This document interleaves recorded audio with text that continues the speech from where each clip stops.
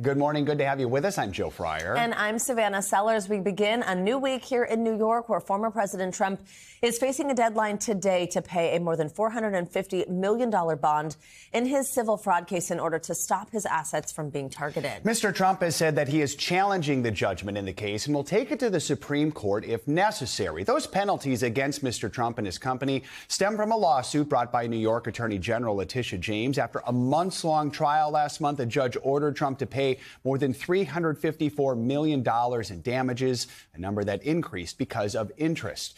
Also scheduled for today, a hearing to set a trial start date in the criminal hush money case against the former president. Mr. Trump is expected to appear in court for that hearing, which is slated to start at 10 a.m. Eastern time. His motorcade arrived at Trump Tower overnight. Trial was originally actually supposed to get underway today, but the judge delayed the start date by 30 days. Now, Trump is accused of falsifying business records in connection to $130,000 in alleged hush money payments that his former lawyer, Michael Cohen, made to adult film actress Stormy Daniels before the 2016 election. Trump pleaded not guilty to the charges against him. Breaking it all down for us, we're joined by NBC News national correspondent Yasmin Vasugian in Lower Manhattan, and NBC News legal analyst Danny Savalos is here with us in studio. So, Yasmin, lots of New York-centered legal news. Let's start with you. That deadline the former president is facing today over paying the money owed in his civil fraud case. He says he has the money. That appears to contradict his lawyers last week. So where do things stand? What could we start seeing today? A big day, guys, this morning down here at 100 Center Street, where the former president will be later on today when the trial begins around 10 a.m. I'm not sure if the news today is the press lineup and or what's going to be happening inside that courtroom. But let's talk first about the deadline when it comes to the $464 million in which the former president owes right now for that appeals bond. He says, as you said, he has the money. That was Thursday night, in which he put out two subsequent tweets in that he said he had $500 million and then said he had a lot of cash as well. His attorneys, though, saying he does not, in fact, have the money. The thing is, for the former president, Truth Social, Trump Media, is going to begin trading today publicly. Forbes estimating that valuation could bring his money up $3 billion. So think about that. He could use his, for instance, shares in Truth Social and Trump Media as collateral if he wants to gain that $500 million in loans from either a wealthy donor and or a bank. He's going to have to seek permission from his board, though, to use those shares as collateral. But let me tell you who's on that board, one of which is his son, Donald Trump Jr., along with three former members of the Trump administration. So the likelihood that the board will say, yeah, go ahead and do that is fairly high. So we're going to be watching today because Tish James has already says that she would move to seize some of his properties. Whether or not he comes up with that money today is really in question. But again, Truth Social hitting the market, trading publicly. We'll wait and see. Danny, we know the appeal here will make its way through state court. So what would the Supreme Court's options be if this ultimately did land there? They have no options because if you're talking about the United States Supreme Court, there's really no way the Supreme Court could even take this case on. There really isn't a jurisdictional hook. You can't appeal every case in every court up to the Supreme Court. You have to have a federal reason. Most often, that reason is based in the Constitution. If you're a criminal defendant, for example, it's that your search and seizure rights have been violated, something along those lines. But you don't automatically have a right to go to the federal United States Supreme Court. In all likelihood, this is a case that involves purely state issues, and the most you can appeal it to is from the New York. Now, this is where it gets confusing. In the state of New York, the lowest trial court is actually called the Supreme Court. From there, you can go to the appellate division, and then from there, you can go to what's called the Court of Appeals. That is effectively New York's Supreme Court in that it's the highest court of the land. Will it go to the Court of Appeals? Likely. I think the Court of Appeals would take it up, even if the issues aren't novel, because it's Trump and things change when it's Trump. But in all likelihood, that's as far as it will go. It will not make it to the United States Supreme Court. All right, Yasmin, let's talk about the hush money case. Manhattan District Attorney Alvin Bragg did not oppose the Trump legal team's request for that 30-day delay. Now we know Trump, he wants us to postpone 90 days. Bragg doesn't want it to go that long. What can we expect today? He wants this thing to go out the window altogether. That's not going to happen. Today was supposed to be the start of the trial date, jury selection, but because of that subsequent delay, likely today we're going to learn two things. First and foremost is the actual trial date. We'll get a trial date set today. The second is an explanation over why 170,000 documents were handed over to Trump's attorneys so late in the game, just in the last couple of weeks, by the way. So Mershon wants really an explanation as to why that took place to then subsequently decide when this trial is going to begin. And you walked folks through the delays and the motions to delay from Trump's attorneys. I think the other thing is Bragg and his attorneys are kind of making the argument that despite the fact that they handed over 170,000 documents to Trump's attorneys, really only 300 pages of those documents pertain to this actual case, in which they should be able to read through those, go over those in the next subsequent couple of weeks to be able to start a trial within the next 20 days or so. So those are the two things we're going to be looking for. The arguments made by DA Bragg's office as to why this happened, this delay happened, and then the trial date, guys. Danny, let's talk about some details about what we could see, when this does actually get underway. So the judge presiding over the case, he had denied the former president's bid to try to prevent both Stormy Daniels and Michael Cohen from taking the stand. But there are some restrictions here, especially when it comes to Daniels' testimony. How's that going to impact things? This is a rare glimpse into what are called motions in limine. These are motions that attorneys like me file in advance of a trial to pare down the issues. And ordinarily, you ask high and hope to get somewhere in the middle. I don't know that Trump's attorneys really thought there was a chance that they'd be able to preclude Stormy Daniels or Michael Cohen, especially Michael Cohen. He is the star witness, in my view, of this Manhattan DA's case.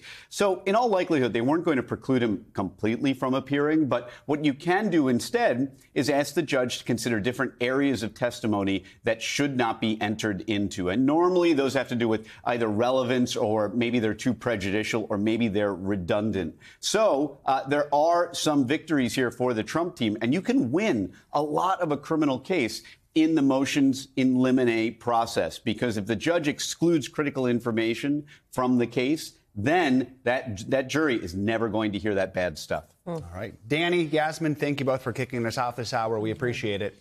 Well, this morning, 4 suspects are in custody and charged in connection with Friday's deadly terror attack on a concert hall in Moscow. At least 137 people are dead. Yesterday, Russia honored those who were killed with a day of mourning. NBC News international correspondent Matt Bradley has more. Moscow mourned. A rare silence over this city after Russia endured its deadliest terror attack in 20 years. That's why we're with the country. We're together, said this mourner. The death toll rose again to 137, according to Russia's government, including 3 children. As emergency workers continued searching for more dead under the rubble of this vast concert hall, and investigators searched for clues. One survivor recounting the terrifying moments gunfire erupted, people trying to run for safety, and then seeing bodies on the ground. It was clear they had no signs of life. We realized then that there would be no hostage-taking, he said. We had to do something, to run away, because it was somebody coming to kill. 2 of the suspects were seen in a video released by Russian authorities as police transferred them to investigators. But more than 80 people are still missing. Among them, Igor Pogodiev's wife. I ran among the ambulances, searched among the crews, and asked questions, he said, but I couldn't find anyone. Islamic State quickly claimed responsibility for Friday night's attack, a claim American intelligence backed up. The group even released a video showing the gunmen filming themselves as they marauded through the Crocus City Hall, hunting victims and shooting them at point-blank range. But Russian officials, including President Vladimir Putin, have repeatedly implicated Ukraine. America's government fears Putin will exploit the attacks as a pretext to rally support for his war in Ukraine. Matt Bradley, NBC News. Well, the UN is mourning that more people in Gaza could die from starvation after Israel said it would no longer allow food convoys from the UN's Palestinian refugee agency to enter the northern part of the enclave. UNRWA, as it's known, is the largest aid group operating in Gaza. The head of the agency made the announcement yesterday in a post on X. He called the decision, quote, outrageous, and called on the restrictions to be lifted and said many more people will die of hunger and dehydration. The worsening humanitarian situation comes as the United Nations Security Council prepares to vote again on a new ceasefire proposal. Well, the UN Secretary General says pressure is growing on Israel to halt its assault on Gaza. I see a growing consensus emerging international community to tell the Israelis that the ceasefire is needed. And I also see a growing consensus. I heard it in the US. I heard it from the European Union, not to mention, of course, the Muslim world. A growing consensus to tell clearly to the Israelis that any ground invasion of Rafah could mean a catastrophic humanitarian disaster. Joining us now is NBC News international correspondent Raf Sanchez, as well as Hagar Shamali. She's the host of Oh My World on YouTube and the former NSC director for Syria and Lebanon. Good morning to you both. Raf, I will begin with you. So walk us through this decision by Israel to halt UNRWA's food convoys from entering northern Gaza. Remind us what happened there, and then tell us the reaction to this kind of move and the impact it could have.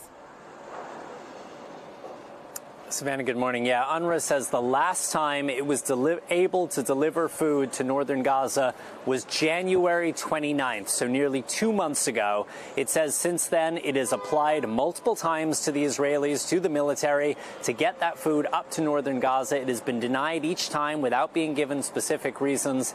And they say they found out on Sunday from Israel there is now a blanket ban on any UNRWA food deliveries to the north of Gaza, despite that warning that famine is now looming there. UNRWA is saying this is only going to lead to more deaths. As you said, they are calling this outrageous, and they say this is making what is already a man-made crisis much, much worse. Now, UNRWA has been in the sights of the Israeli government for decades. There is no love lost between these institutions. Israel accuses UNRWA of perpetuating the Palestinian refugee problem rather than trying to solve it. And they have accused UNRWA employees of actually taking part in the October 7th attacks, crossing over into Israel, kidnapping hostages themselves.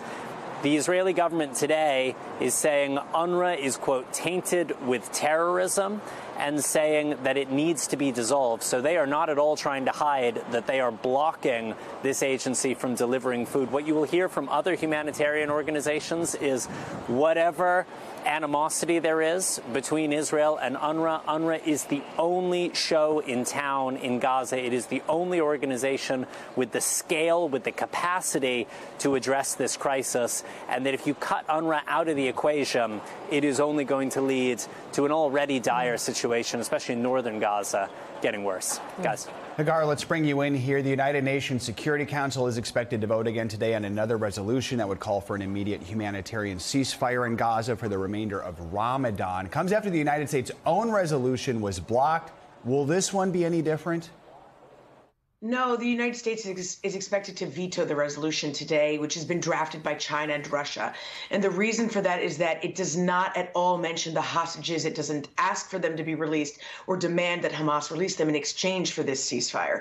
And there's also another aspect to this, which is that the U.S., along with Egypt and Qatar, are continuing to mediate negotiations between Israel and Hamas on a 6-week ceasefire. Apparently, over the weekend, there had been some improvements made or just, inches made closer on the agreement on how many of the 40 hostages that Hamas would release out of 130, how many of those 40 would be exchanged for Palestinian prisoners. Israel had agreed to the number, and now that proposal is in Hamas's lap, waiting for their response on it. And so the U.S. view is that if this resolution were to pass, it would undo all of that work, and Hamas would have no incentive to agree to that ceasefire. But either way, the U.S. will veto it. The problem with that is that it will only make the U.S. government look awful in this situation when they're actively trying to work on this other path. Raf, this is all happening alongside ongoing ceasefire talks, as we've been discussing, part of this resolution, but also generally. We understand you do have an update for us there. What are you hearing? Yeah, Savannah. So the CIA Director, Bill Burns, was in Qatar over the weekend. It's one of many, many trips he has made either to the Middle East or Europe to try to get these talks on track. As Hagar was saying, it does sound like there has been some slight improvement over the weekend. I spoke to an Israeli official this morning. They say they are putting the chances of a deal in the near future at 50-50. Now, that is not super optimistic, but it is more positive than we were hearing from the Israelis the other week. They say at this point they are waiting for a formal Hamas response to a proposal that was hammered out with the help of the CIA director in Qatar over the weekend. I'll caution, we've been here many, many times before where the U.S., Israel, Egypt, and Qatar are able to agree something amongst themselves. They send it to Hamas. It's a non-starter, and we end up stuck as we've continued to be. Guys. And Hagar, yesterday Vice President Kamala Harris appeared on ABC News and warned Israel against a ground offensive in Rafah. Let's hear more of what she said. Any major military operation in Rafah would be a huge mistake. Let me tell you something. I have studied the maps. There's nowhere for those folks to go. And we're looking at about 1.5 million people in Rafah who are there because they were told to go there. Are you ruling out that there would be consequences from the United States? I am ruling out nothing. So, Hagar, if there were consequences from the U.S., what could those even be? Well, you have a few angles here. So from the U.S. side, when you have a situation like this where Israel may end up causing not just this humanitarian catastrophe, but one of the things Secretary Blinken was warning Netanyahu about was that this could have problems for decades to come and could make this war a long insurgency, where you've basically driven these individuals, these civilians, into the arms of the enemy, and now they're going to be taking up arms. The terrorists are the ones who are going to be welcoming them, causing a decades-long problem.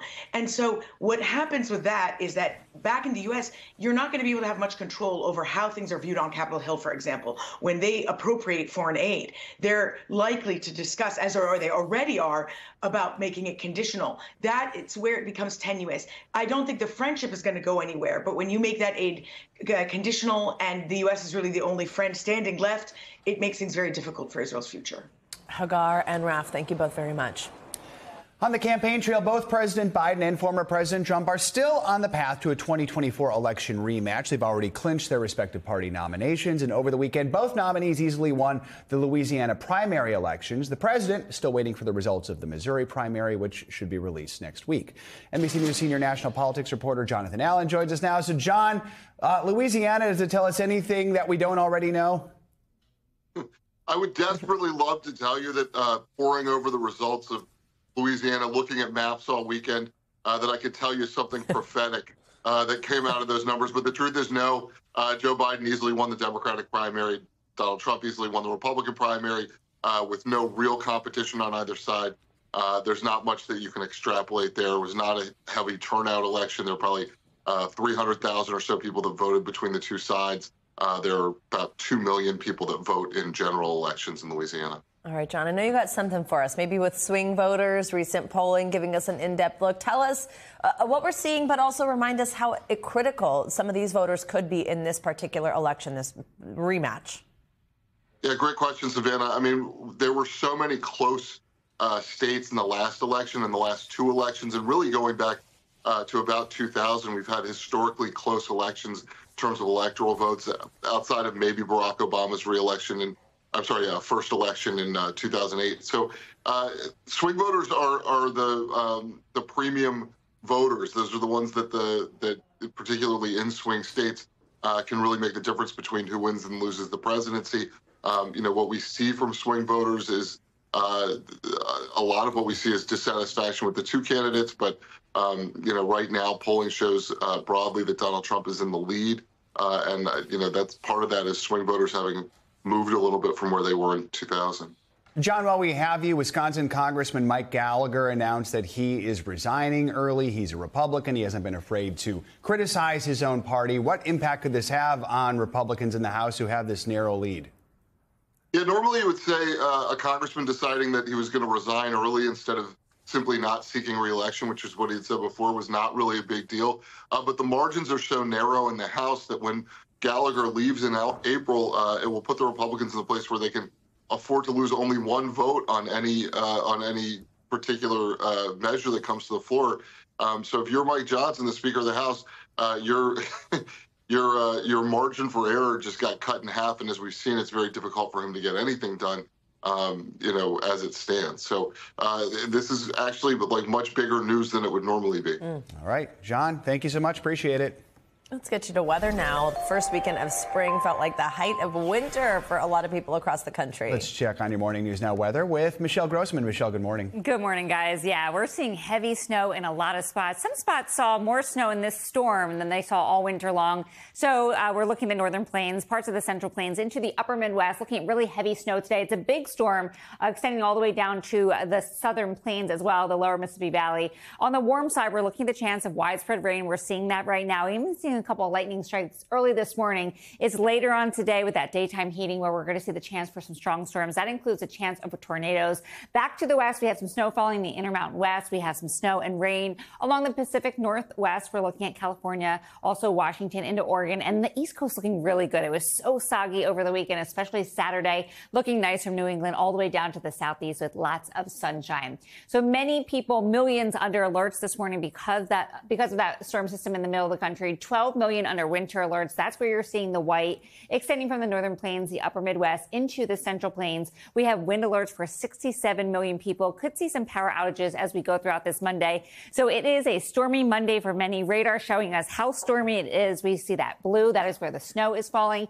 The lighter blue, the white color, that's where the heaviest snow is falling. Kind of sandwiched in the middle. You see a little purple there. That is sleet and also some freezing rain. And then on the warm side, we're looking at some really heavy rain. That's where you're seeing those darker colors. Here's that area of low pressure. It's a big storm in size, all stretching from the northern tier of the nation all the way to the southern tier of the nation. Intense snowfall, 1 to 2 inches per hour. Could see some torrential rainfall as well. That could lead to some flooding, but we're also concerned about some strong tornadoes later on today. Tomorrow, we'll see that area of low pressure move off to the east. We'll see that snow slowly tapering off in the upper Midwest, coming to an end. And then we're looking at strong storms in the Ohio Valley and also the east central Gulf Coast. And then by Wednesday, it's back to the umbrellas along the Gulf Coast. We're not looking, or the East Coast. We're not looking at what we saw on Saturday, but still some wet weather, especially in parts of New England. You can see those brighter colors showing up. And then also parts of the Carolinas into the southeast. Widespread rainfall. It's excessive in some spots. That's going to lead to some flooding. And we're also looking at that severe weather threat as we go throughout the afternoon. 9 million people under the threat for severe storms, especially where you see the orange, Greenville, Jackson, Alexandria, Hattiesburg, looking at the chance for some really gusty winds gusting up to 60 miles per hour, some hail, and also some strong tornadoes. We're going to watch this closely throughout the day. All right. Thank you, Michelle. Appreciate it. Thank you. Thanks for watching. Stay updated about breaking news and top stories on the NBC News app or follow us on social media.